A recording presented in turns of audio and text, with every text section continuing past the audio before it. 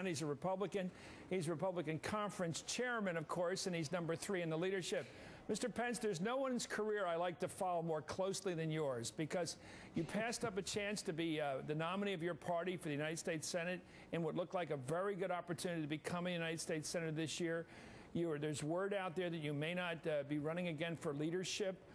Are you going to be one of the real beneficiaries this year of this good year for Republicans and come out of this with a bang and run for president? Well, look, we'll let the future take care of itself. I think for now, here in Indiana, we're very encouraged by some of the early returns. And but I want to say right out of the gate, Chris, look, I don't think this is so much a victory for any political party this evening. I think it's a victory for the American people. I think the American people grew frustrated with runaway federal spending and a tone-deaf Washington, D.C., really under both political parties. And they showed our party the door in 2006 and again in 2008. And I think what's happening across the country today is really the American people reasserting themselves into the process. Republicans, independents, many Democrats who are just saying enough is enough. We want to send a new generation of leaders to Washington, D.C. that are going to take the priorities of the American people, fiscal responsibility, personal responsibility, and put those right back in the center of our national government. Let's talk about the first 100 days should you take control of the U.S. House of Representatives, which of course originates all the tax measures and many of the spending measures through the appropriations process. What would be your down payment to the Republican voter watching tonight, or the fearful Democratic progressive voter tonight? What do you expect to give the voters tonight for voting Republican in the first 100 days? Well, look, I think there's nothing more important right now than doing everything we can to get this economy moving again. And if Republicans are given a second chance to lead our national legislature tonight, I think you'll see immediate action on making sure that no American sees a tax increase in January, not one. We'll also look for additional tax relief that'll encourage the kind of capital formation that'll jumpstart this economy. Right. Then it's about fiscal discipline. Then it's about repealing and replacing their government takeover of health care. But, you know, as I was working the polls today in Newcastle and Rushville, Indiana, you know, there's a lot of families hurting out there, Chris, and they really know the last thing we want to do in the worst economy in 25 years is let taxes go up on anybody in the city or on the farm. And I think you'll see Republicans get right after that issue and then deal with the larger issues and the larger aspects that have drawn millions of Americans out in these midterm elections today. Thank you. That's big news. Tax cuts, first goal of the Republicans. Thank you, Mr. Pence, for joining us tonight. Where's the news in that? Thank you, Chris. There's no news in that. That's all they do. That's all they live for. There was some, just to make the point, I think it's somewhat beneficent because it's going to be done before a lot of people are in the Republican Party of the more further out wing are saying their first goal is to repeal health care. His is to cut taxes. I thought it was interesting. That's going to be done in the lame duck session before they even get to the next. There's also one thing. They're going to what? Eliminate? They're going to. They have to deal with the tax issue before you get to January 1st, and so that.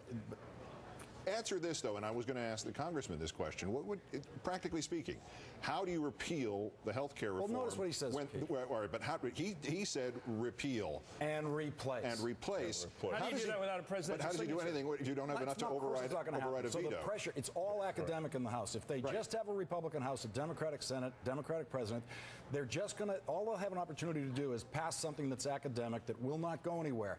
If they don't do repeal, clean repeal, the Tea Party revolts. Their replace piece, when they say repeal and replace, they mean to replace 80% of the Obama bill, all of the heavy insurance regulations they intend to replace, according to their own statements. Do you do that without an override of a veto? Wouldn't the president use a veto in any repeal bill? In these situations, the House passes bills, just like cap and trade. The House passed cap and trade last year, nothing happens. That's what you're going to see, a bunch of cap and trade style bills pass the House. If that, because why take the risk? This is your problem you have when you only have the one body. Why take the risk on any kind of risky vote if the Senate's never going to take action, if the president's going to veto it? So they may be paralyzed on their own terms within their own party. I was just going to say that, Chris, I think that was important when you pointed out what's your down payment going to be to Republican voters or to fearful Democratic voters voting tonight? What are you promising to do? I think it's going to be important to watch them on social issues. Mike Pence, in particular, has been one of these conservative Republicans this year who's very ambitious, who's been promising that social issues are not off the agenda, that abortion is still central, that civil rights issues, being against civil rights issues, is still central to them. And I think it'll be interesting to watch whether or not they actually take these pointless symbolic votes in the House that don't go anywhere on social issues as a way of continuing to freak out Democrats and progressives. There is also a long tradition, though, of Republicans taking social conservatives for granted and giving lip service to their issues. Or selling To them out. defend my argument, my defense of a goal here is to make news, trying to find news tonight. It seems to me that if a guy like Mike Pence, who is so politically smart, gave a response to someone like me and this network to soften the blow. We're not going after health care first thing. Our down payment is tax relief for everybody. And then it is capital formation, which means tax breaks for business. That's been my assumption for a while. That what they're really going to try to do is push the fiscal stuff and stay away from the social. That's what they want to talk about. But when they're talking to their own people, all they're talking about is abortion.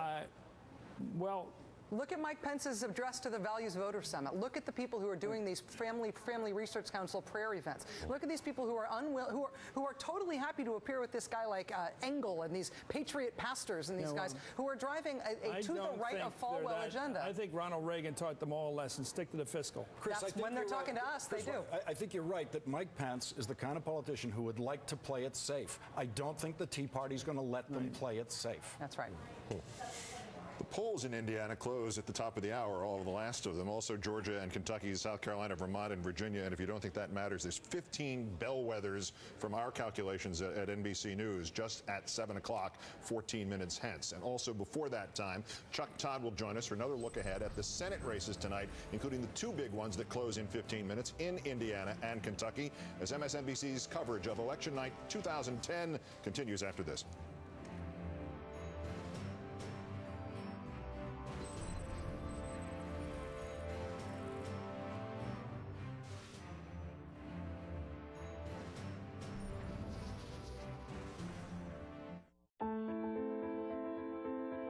From the day we're born, we really do know where we're headed.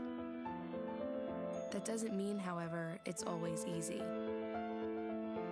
But when we understand what's happening around us, we lose our fear and we move ahead. After all, we were built to evolve. We were not made to sit still.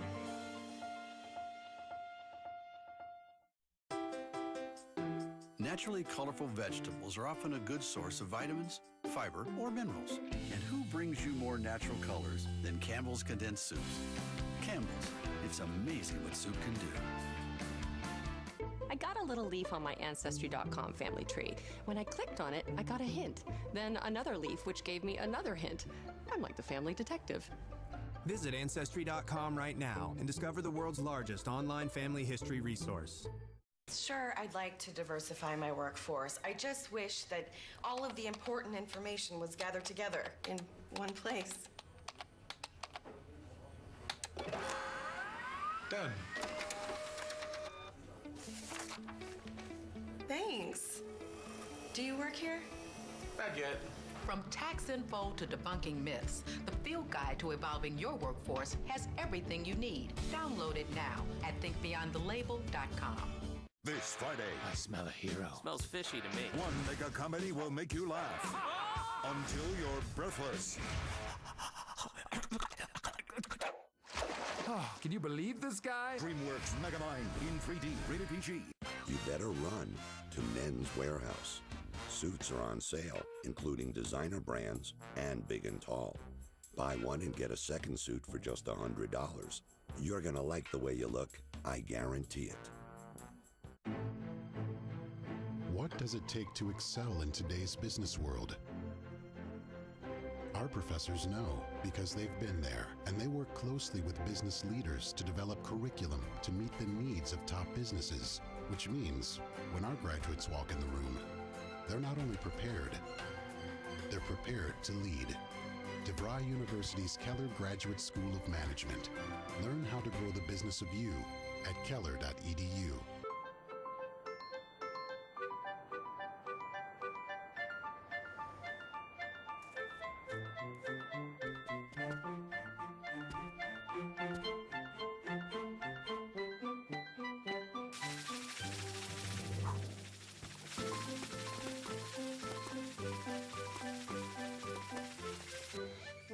Doing whatever it takes to respect our customers' homes. Just one more way Charter is obsessed with serving you better.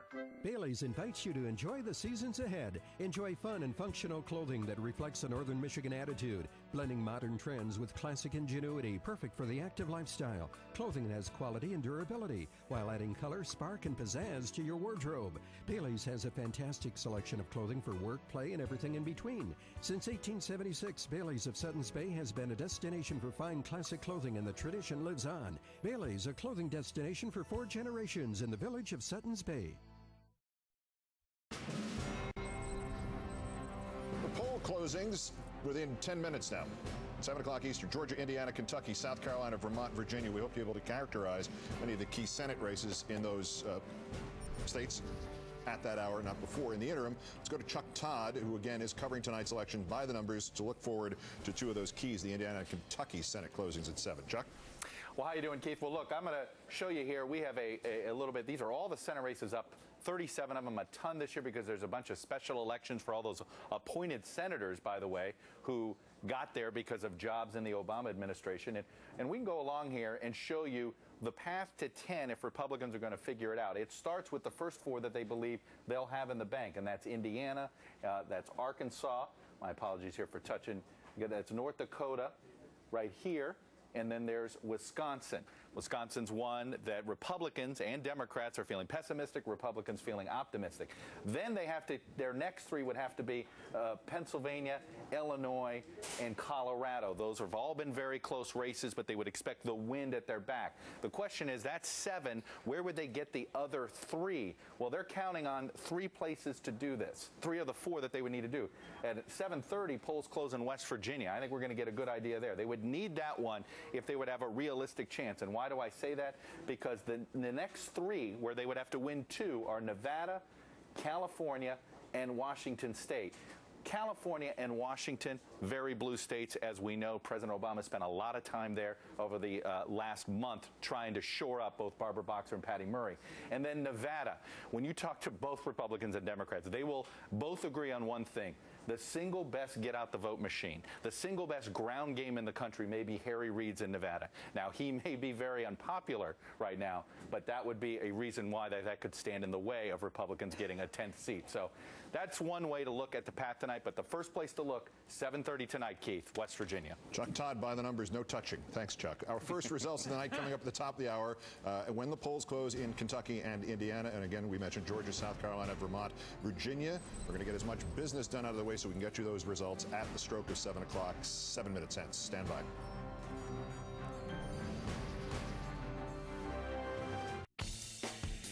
While riding his bike, my 8-year-old fell off and broke 2 permanent teeth.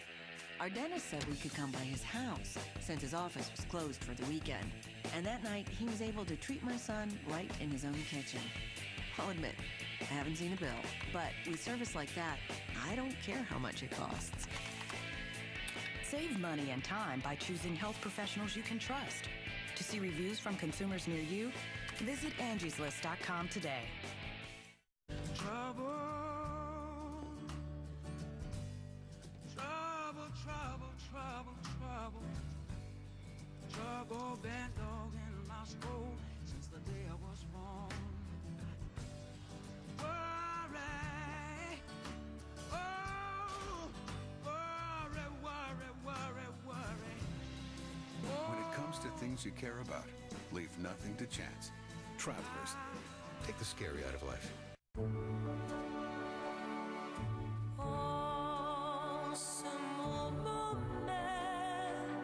The Vanilla Caramel Latte from Maxwell House International Cafe. The 60-calorie way to stop your world. Making my head spin till I'm sick.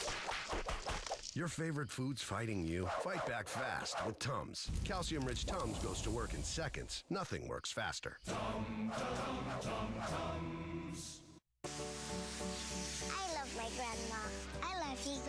Grandma just makes me happy. To know. Grandma's the bestest. The total package. That was cool. Way cool. Grandpa spoils me rotten.